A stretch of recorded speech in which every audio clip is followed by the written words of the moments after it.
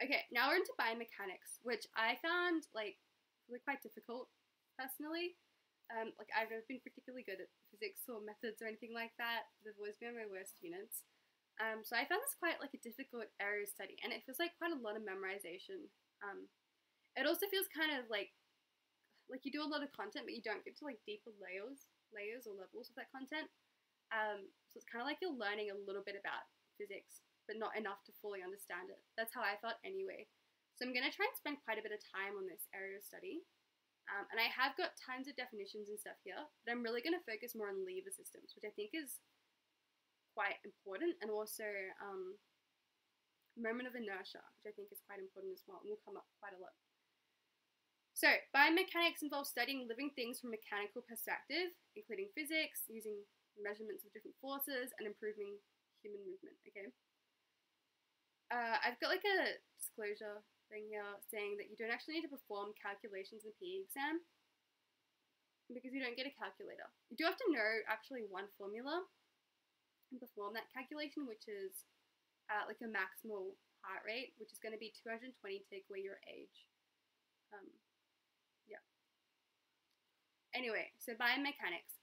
So there are lots of definitions here. It's quite a heavy area of study. So I know lots of students will often be like trying to get ahead during the summer, which I think is quite useful. But I would really make sure you enjoy your summer first. But if there's anything I would recommend trying to like get a good solid understanding of, it's biomechanics. So try and do that early so that you can grasp it well by the time it comes down to learning it at school, because it's just a very heavy area of study, I find. Okay, so firstly, forces. We have to understand what a force is, which is when one object acts on another object. And an easy way to think about it is a push or a pull force. Forces are measured in newtons, also written as N. Forces will generally change the motion of an object, either speeding it up, slowing it down, or changing its direction. I don't know why newtons. Oh, there it is. Mass and weight. So this is also another important point. Mass is measured in kilograms. So this isn't my mass personally, but you might have a body mass of about 65 kilograms, okay? Weight, on the other hand, like when you get on the scale, you often say, I weighed this. That's actually wrong, so I'm not really sure why it's stuck around for so long. But weight is the force acting on an object due to gravity. Maybe because our gravity on Earth is... No, even then it should be measured in newtons, not kilograms. So weight is the force acting on an object due to gravity. So for example, weight is equal to mass times gravity. So it's measured in newtons. So when you get on the scale and you like read your weight, it should be like newtons, like it shouldn't be kilograms. But I've never seen a scale that says you are 70 newtons or whatever, you know? So yeah, weight is equal to mass times the acceleration of gravity. Because we're on Earth, the acceleration of gravity is like 9.8 meters per second squared, right? But if you're on Mars or the moon or literally anywhere else in the universe, the gravity acting on you is going to be different. As a result, your weight will be different. However, your mass will always stay the same. It's quite a contentious point. This isn't really something that comes up in the exam very much at all, but it is good to understand. Okay, this one does though. These three laws of motion are very important and they do come up quite often, so I would highly recommend knowing them. So Newton's first law of motion is also known as the law of inertia. If you're asked to define Newton's first law, you can't just write the law of inertia though. You have to actually explain the whole thing. So know something like along these lines. So an object at rest or in motion will remain at rest or in motion unless acted upon by an external unbalanced force. I know my definition's a bit different to that one there, just a tiny bit, but whatever you memorize, make sure it's something along those lines, okay? And that you write out the whole thing, not just the law of inertia. Newton's second law of motion is pretty much force equals mass times acceleration. So you can write down F equals ma, but what you then need to do is actually write it out in words. So Newton's second law of motion states that the force of an object is equal to its mass times by or multiplied by its acceleration. What this means is that something which has a bigger mass will require more force in order to accelerate it, okay? Because you can actually rearrange this formula. I don't do any math anymore. So let's see if I can. Force equals mass times acceleration. And A. If we want to get A by itself, we can go A is equal to, I think it's F over M.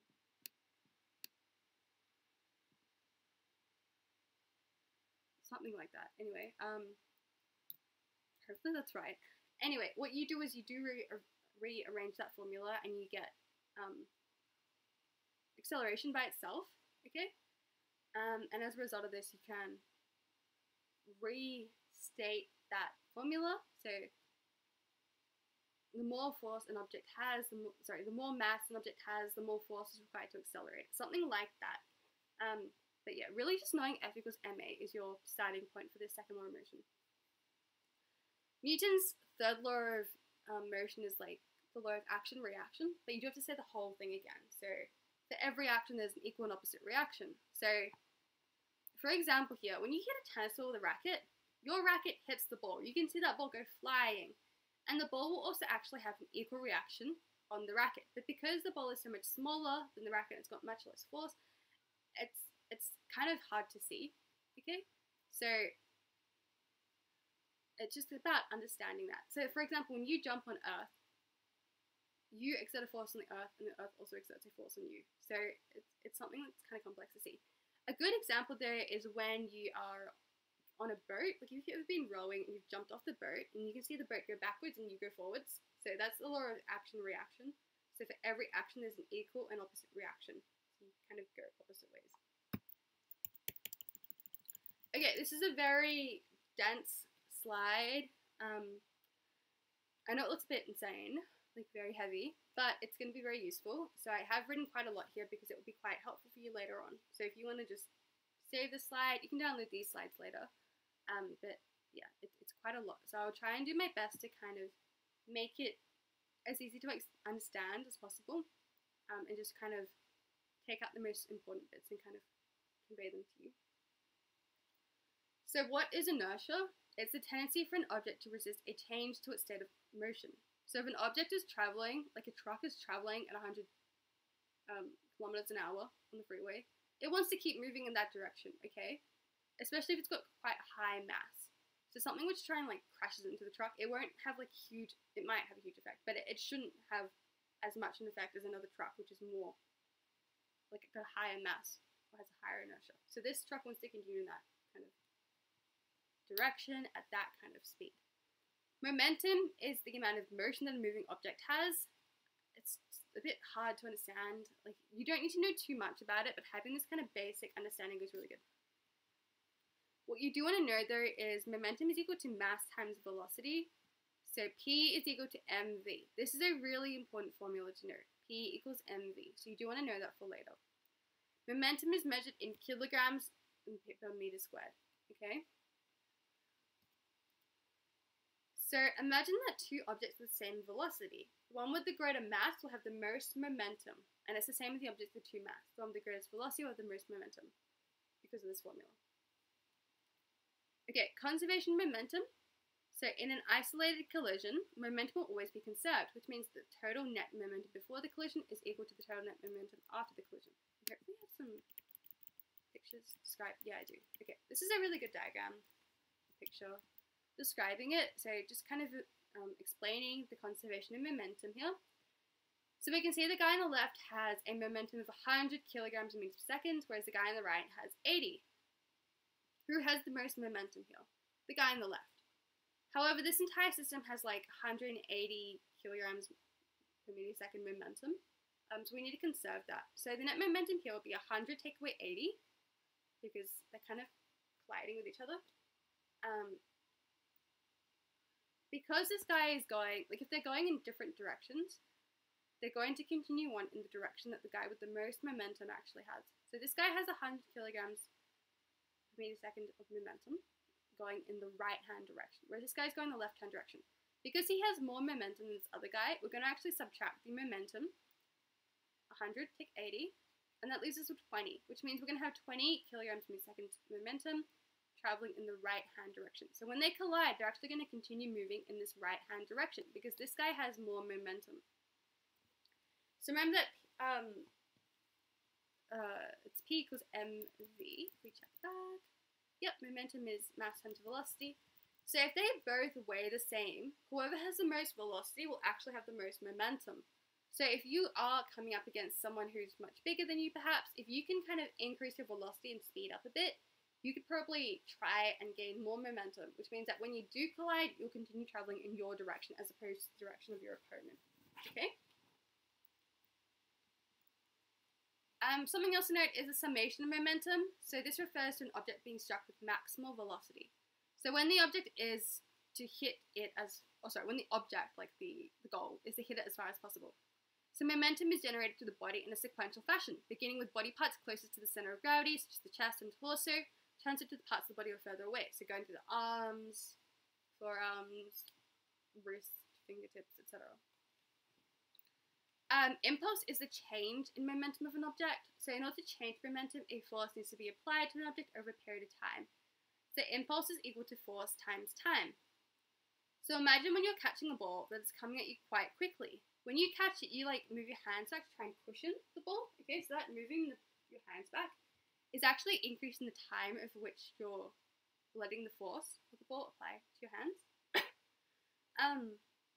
Because you're spreading that force over a great amount of time, it means that there is less force kind of applied on your hands in an instant, which kind of decreases the risk of injury. Okay, so yeah, increasing the time over which you apply the force can actually decrease the force of the ball or the object on your body, and therefore decrease the risk of injury. Another thing you can consider in this example is jumping off a wall. So when you jump off a wall, you might be taught to like end up in like a, what do they call it? They call it the motorbike pose, something like that. Like you bend your knees and kind of cushion the blow of the fall. So this kind of like cushioning act is also increasing the time over which that force is applied, and as a result, you can actually reduce the risk of injury, because you are decreasing that force. So it's actually quite useful in real life, which is good to know. Okay, we've already looked at linear motion, which are those three laws. Now we're looking at angular motion, and they're pretty much very similar, but we have swapped out a few words. So we do insert the word angular momentum will remain constant unless acted upon by an external torque. So torque just kind of replaces force, and it's kind of like a rotational force. Newton's second law of motion, of angular motion is sort of similar. But it's more about using this formula. I'm talking about moment of inertia. So a torque applied to an object will cause a change in the angular motion of the object that's proportional to the size of the torque and inversely proportional to the moment of inertia the object has. So moment of inertia is the tendency of an object to resist changes to its rotation. So moment of inertia is equal to mass times radius squared. We will look at this formula in a bit more detail very shortly, because I do think it's quite useful. Hopefully I do have an example for it. So an object whose mass is close to the center will be much easier to rotate. This is quite like a short sentence. It looks a bit like a throwaway line, but it's quite important, so I might spend a few minutes on this. So an object whose mass is close to the center will be much easier to rotate because it has a lower moment of inertia than an object whose mass is spread far away from the center. So pretty much a small stick is easier to rotate than a big stick, okay? So junior players often use smaller equipment because they're easy to rotate because they've got a lower moment of inertia because their mass is closer to the center, therefore they're easy to rotate, than a bigger object which has a mass which is further away from the center and has a higher moment of inertia. Okay, third law of motion. For every torque, there's an equal and opposite torque.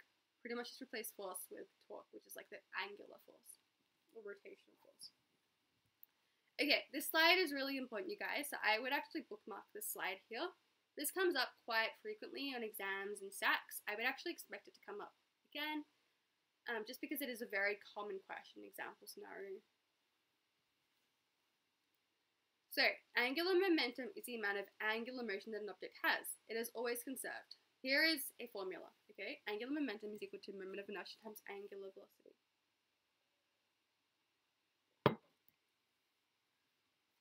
I'm actually going to annotate the slide, and I would recommend you guys like take some notes here, because this is something very important.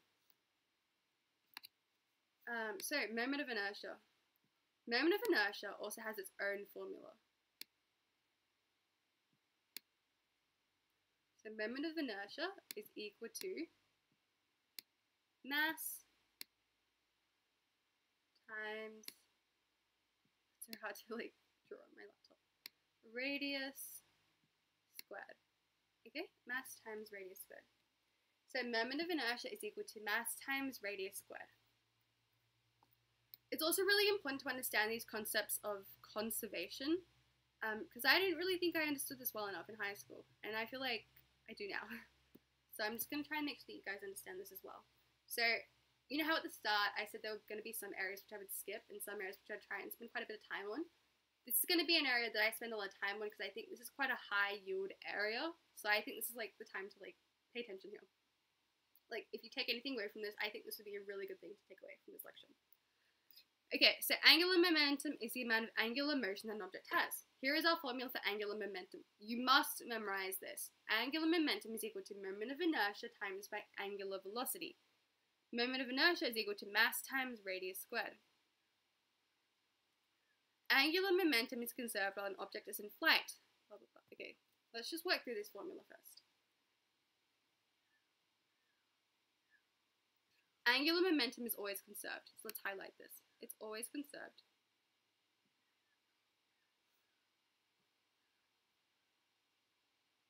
Where's my pen going? What this means is it's kind of like a seesaw.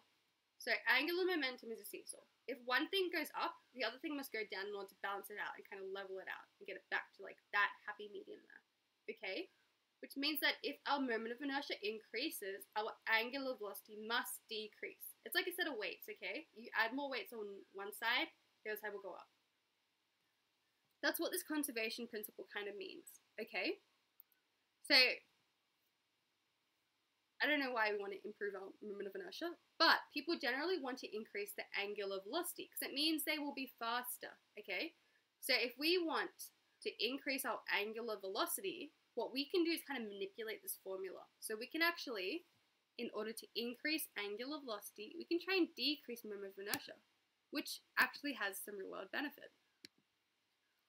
So for example, if you are a diver jumping off the diving board at the pool, and you do somersaults, okay? You want to do like 5 somersaults to jump off that board, okay? You need to be pretty fast for that. You need to have a high angular velocity, okay? In order to have a high angular velocity, you want to have this like a low moment of inertia. So if we address this question here, why does a diver go into the tuck position to perform a triple somersault?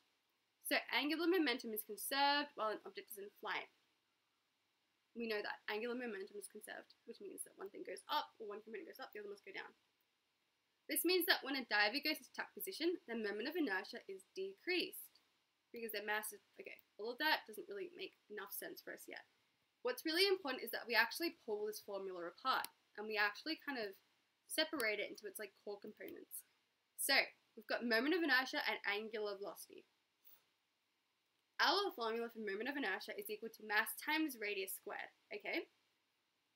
We can increase our mass, we can increase our radius. If we increase this though, this means that our angular velocity would decrease. So if you are heavier, or you have more mass, or you put on an ankle weight or something,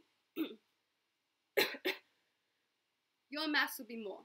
If your mass is more, your angular velocity will be less. If you think of someone like jumping into a pool and doing like a big belly flop as well, actually we'll move on to that concept in a second. Radius. So if I crouch up small, my radius is really small. If I stretch out wide, my radius is wide. So if you imagine someone jumping to the pool and they're belly flopping, and they've like spread out their arms, they're just like diving and just flopping into the pool, you can kind of almost see that happening in slow motion. Like it kind of feels like they are moving slower. Whereas someone who does like a graceful little dive, they're very, kept their body very like closed in together and like aerodynamically like thin like that. Like their body is just a very thin needle going into the water. It feels like they're going quite fast. And like the reason it feels like that is because it literally is feeling a bit slower or heavier, right? They've got more angular velocity when they crouch up smaller as compared to when they like flop in, okay? Okay, so I feel like I've been talking for like 5 minutes and it's very confusing, but this is going to make sense in a second. So I'll just keep like choking. The air is so dry today. Okay, let's start again. Or just like recap what we know so far. Angular momentum is conserved, which means its core components, moment of inertia and angular velocity, must be kind of balanced as a seesaw. So if moment of inertia goes up, angular velocity goes down. What's quite useful to us is that if we are a diver, we can actually increase our angular velocity. This is useful because it means that we can actually fit in more somersaults when we're diving. So what we want to do is increase our angular velocity. And we know that to increase this, we must decrease our moment of inertia. How can we decrease our moment of inertia? Well, we can actually decrease our moment of inertia by decreasing our mass or decreasing our radius. Just like snapping your fingers and decreasing your mass is quite difficult unless you take off like an ankle weight or something like that. So that's usually quite out of the question for something instantaneous. But what we can do is we can make our radius really small. So if we curl up really small, our mass will remain the same. Our radius will actually decrease. And this means that overall our moment of inertia will decrease. Because this is not conserved. This can just go down depending on its core components. If our moment of inertia is decreased, this means our angular velocity increases. Okay, so we actually have a faster velocity, which means we can actually like get in more somersaults before we hit the water. So that's quite useful to people who do diving, I guess. So overall, we can actually manipulate our moment of inertia in order to influence our angular momentum and attain a higher or lower velocity depending on our radius. And our radius is really like how wide is our body at this present moment, or how like wide is it now, and comparing that. I know that was a very convoluted explanation. Please let me know in the chat if that did make sense. Try and go back and reread this. Maybe take a photo of my screen now. You can go back and rewatch this recording later. But really try and get a grasp on this concept, okay? Because it is quite useful. You can see here that because this person has like quite a long radius, they're actually quite slow. Whereas this person's got a very small radius. Sorry, I don't know why I did diameter there. Radius would just be 1. Whereas this person has a very small radius, they're actually a lot faster. They've got a faster angular velocity. Okay, so we're about more than an hour in now. But hopefully that makes sense. Please let me know if you want a bit more clarification. I can try and write it out in the chat. But yeah, try and go back and rewatch this and try and like understand it and break it up into these core components, because this is a very important part of the study design and it's quite a common thing which is asked by the examiners. Okay, we might just gloss through quite a bit of this because you will cover this. It isn't too hard to understand. If you're doing methods or any kind of math, you might actually cover it there too. It's quite simplistic. But ultimately, the formula for speed is distance over time. The formula for velocity is displacement over time. Velocity is a vector, which means it has a direction. So, for example, 10 meters per second north. What is displacement? If you have like a 400-meter running track, and you start here, and you do one lap, your distance is going to be 400 meters, but your displacement is pretty much drawing a straight line from your start and end point. And if your start and end point are the same, you haven't moved anywhere according to displacement, okay? So your displacement is 0. That's all displacement is, really, or as far as we need to know for PE anyway. Acceleration is a change in velocity over a period of time, so change in velocity over change in time. 0 acceleration does not mean no movement. So if we think about this concept, this is also something to note. If our acceleration is 0, it simply means we can either be not moving or we've actually just kept at a constant pace, okay? So hopefully that makes sense. Okay, so just a bit more on this like angular motion. If I have a tennis ball, which I did have a minute ago, anyway, if I have a tennis ball, we'll just use this lip balm. So I'd get a tennis ball. If I hit it through the middle, it's going to like just react quite well. It's going to go quite solid through the air. But if I hit it off the side, it kind of spins off kilter. Like it's kind of got a wild spin to it. And this is about lever arm and torque. So the lever arm is like the distance where the force is applied. So where the force is applied, that distance to the center of gravity. Okay, so from the center of gravity where the force is applied, that's the lever arm. So the greater the lever arm, the more wildly that ball will spin, okay? Which means the greater the torque or the greater the rotation of the ball. You'll have like a bigger rotation or a wilder spin, okay? Heavy, slide. It's very similar to what we discussed before. It's more about distance and displacement. So if you're a gymnast and you're doing 2 full rotations around a bar, one rotation is 360 degrees, 2 of them is another 360 degrees, which equals 720 degrees. But your displacement, because you start and end at the same spot, will be 0, okay? We've got a few more formulas here. So linear velocity is equal to angular velocity times radius of rotation.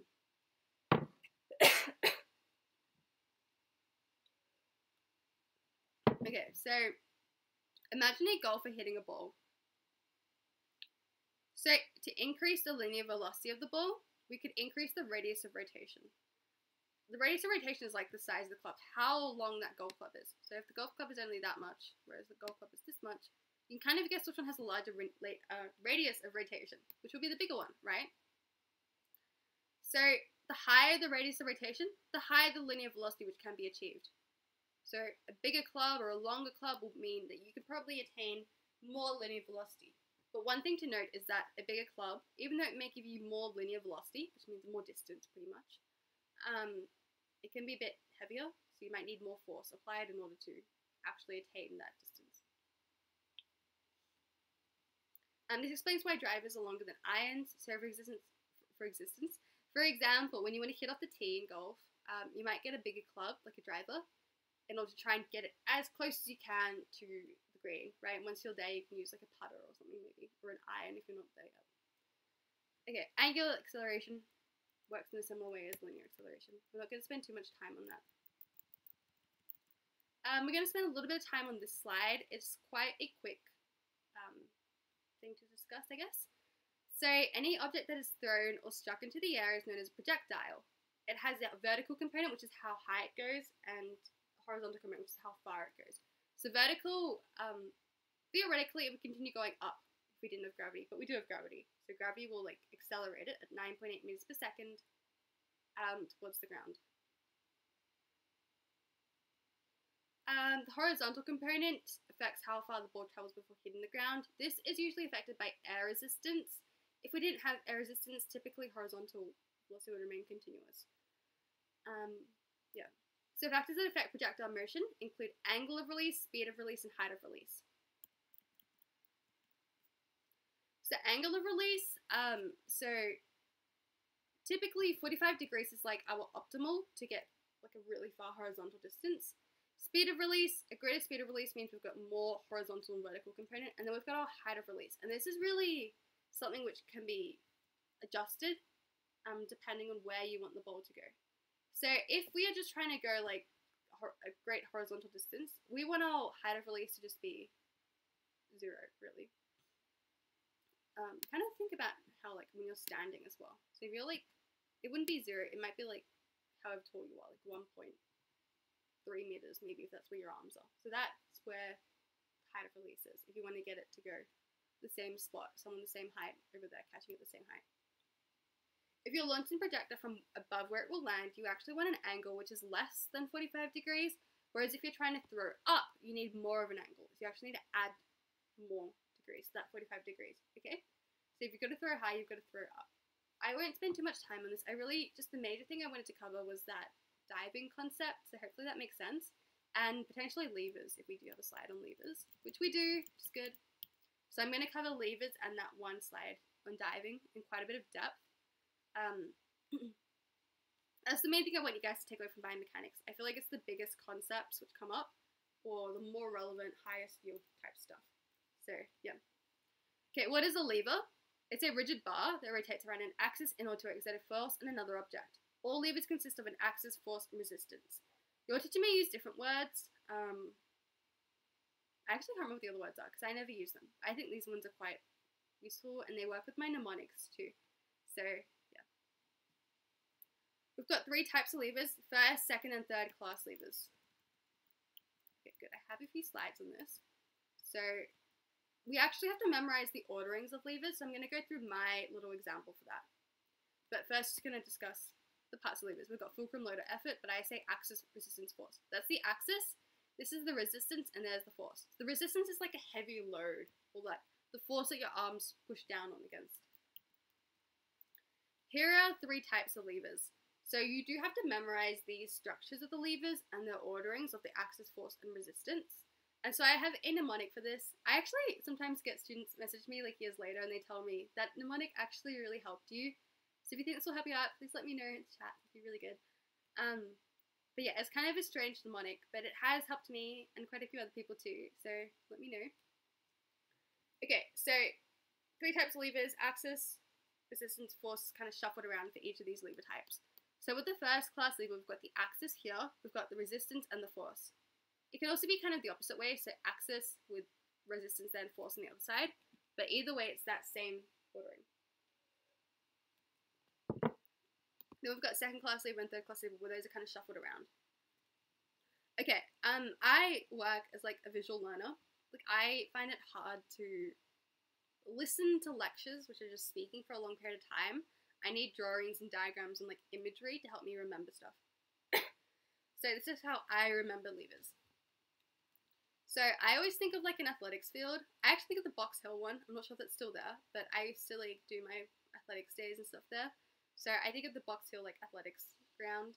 I think it has a red track. I think that's Box Hill. Anyway, so I think of an athletics field, right?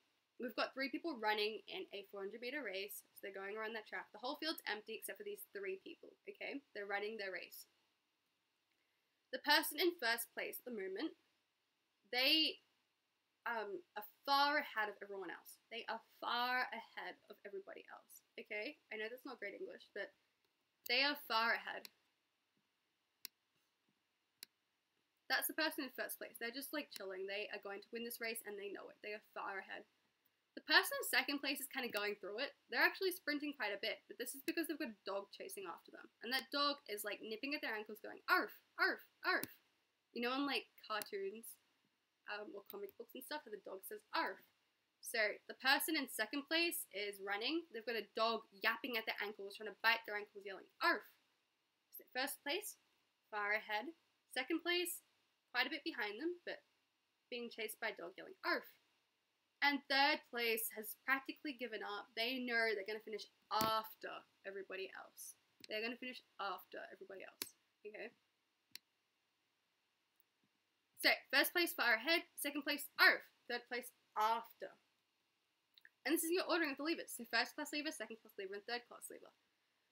So first class lever, you've always got the axis in the middle with force and resistance on either side. You can also write it as resistance, axis, and force. Doesn't matter which way. You can like flip it around. But as long as your middle is the same, so keep your middle there. Second place, you've got axis and force on either side of resistance. So once again, you can write it the other way. But just make sure you keep the middle rather the same. And third place, you've got AFR or RFA. I find this quite useful. Because writing it out also is kind of like not a cheat because you're allowed to do this, but it kind of feels like you're cheating because it's like you've got a full diagram in front of you, which all you've done is just like remember this little scenario. So first place far ahead, second place arf with the dog yapping at the heels, and third place after everybody else. Okay, so levers have a thing. If I go to this, like we've just covered these 3 slides nearly in like a minute. I'm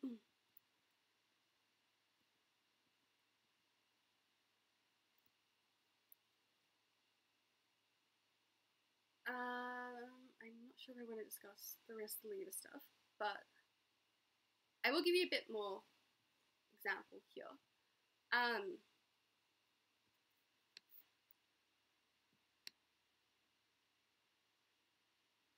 Force arm over resistance arm.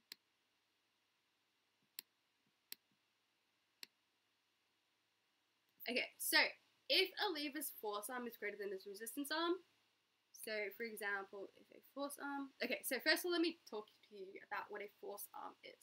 This is the distance from the force to the axis. So you can see for this one, the second class lever, you've got quite a big force arm. It's actually bigger than the resistance arm because the resistance is shorter there. Okay, whereas if the resistance arm is greater, this is different. You can see it's opposite. The resistance arm is greater for the third class lever, whereas the first class lever can be quite variable because that force can be very far away from the axis, and the resistance arm can be short. So we kind of ignore the first class lever a bit in here, but the force arm and resistance arm length can have wider applications for a sport. So if the force arm is greater than the resistance arm, as is the case in the second class lever, then we can actually lift quite a heavy force with relatively little, or we can lift a heavy resistance, I guess, or like amount of weight with relatively little force applied. And so a very common example of this is a wheelbarrow. You can lift quite a large amount of rocks and things with little force required. Or another example is when you can lift your heels up, heel raises, or you stand on tiptoe. If you're just sitting down well, you should be standing up actually, and you stand on your tiptoes, you're actually lifting like the entire weight of your body on your toes, right? It's quite a lot of weight. Like, I don't even know if I can lift my entire body weight. I can't do a pull-up or anything. But just by standing on tiptoes, you can do that. So that's the example of the second class labor in motion, which is why I say imagine that dog yapping at your heels, because then you have an example. So a dog yapping at your heels, an example of this is a heel raise or a tiptoe stand. You're actually applying the second class lever. A third class lever, while it doesn't actually help us lift any like weight at all really, it does allow us to attain a wide range of motion. Okay, so this wide range of motion allows us to achieve a higher linear velocity, or like hit something further away. So this is the most common sporting example. Often you'll be asked to identify the type of lever used in a particular scenario, and I would, like in your shoes, just pick third class lever typically if it's trying to hit something. I was trying to imagine the wide range of motion. So for example, if someone's kicking, you can kind of imagine the arch of their foot, like their leg swinging. Or if someone's like hitting something, like a baseball, and they're hitting a ball, you can imagine that swinging motion. Or if they're, cricket or something like that. If you can kind of imagine that swinging motion, and you're trying to hit something or kick something as far as possible, it's going to be a third class lever, okay? So kicking something is a third class lever. Another example is like a bicep curl. You've got that like swinging motion of your arm, which is how I also remember third class lever. Or like that, the bicep curl is an example of third class lever. So yeah, it's really important you have those examples. I think an example of first class lever is like nodding your head, but we don't really use that very much. Yeah, so nodding your head or head, neck area is an example of third class lever, first class lever, but we don't use that very much in PE. Whereas the second class levers are quite important. So heel raises or tiptoes, really good because it's got a mechanical advantage. So the mechanical advantage is this formula. When the force arm is greater than resistance arm, we have a mechanical advantage, as is seen in the second class lever, because we can actually lift quite a heavy weight relatively easily. Whereas in the case of the third class lever, the resistance arm is longer than the force arm, which means we actually have a mechanical disadvantage according to the fraction. Which might sound like a bad thing, but it's actually very useful for achieving a wide range of motion. Greater range of motion and speed of motion. Okay, so they have a mechanical disadvantage, or no mechanical advantage, but they can help you achieve a wide range of motion.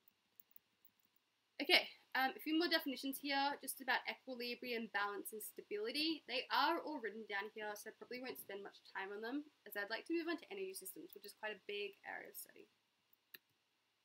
Once again, center of gravity. These are quite straightforward. I think I do have some pictures. Yeah, not amazing pictures, but just kind of identifying, actually quite a good one, what each of these things mean. So just trying to get an understanding of these definitions, quite good. But, okay, we only have like 45 minutes left, so I want to move on. So don't panic. Practice using questions as much as possible. Do the practice VCAR exams. Remember, calculations aren't really necessary, but you do need to have a good understanding of them.